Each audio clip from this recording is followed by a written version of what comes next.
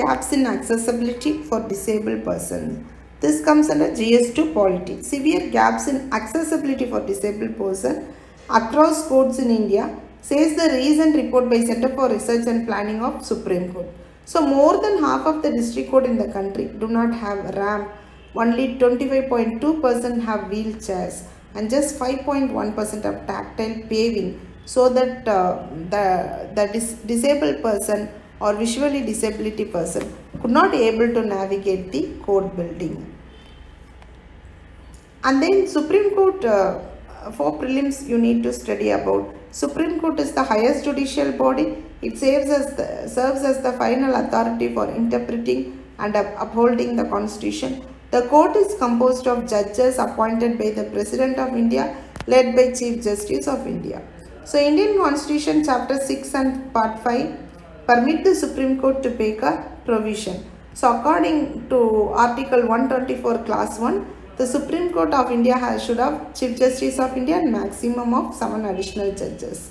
Original jurisdiction, appellate jurisdiction and advisory jurisdiction are 3 divisions of Supreme Court of India's jurisdiction. IAS's developed warm vaccine for COVID-19. So GS3 Science and Tech, a heat-tolerant vaccine developed by the IAS's researchers, is said to be effective against all current strains of SARS-CoV-2. The researchers were working on the vaccine since the start of COVID-19 pandemic. So IASC, also known as the Tata Institute, is a public university for scientific research and higher education located in Bangalore, India. This was established in 1909 with support from Jamshedji Tata and the Maharaja of Mysore.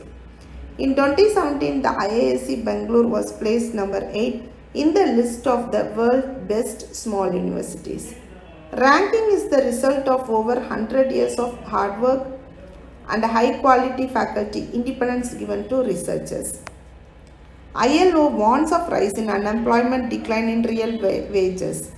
So this comes under GS3 economy. Global unemployment rate is set to increase in 2024 while growing social inequalities remain a concern.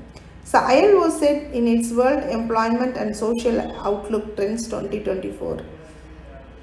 So ILO, established by the Treaty of Versailles in 1919, the organization got a Nobel Peace Prize in 1969. The headquarters is located in Geneva, Switzerland. India is a member of ILO. ILO comprises the International Labour Conference governing body and the International Labour Office. So ILC, they provide policies of ILO.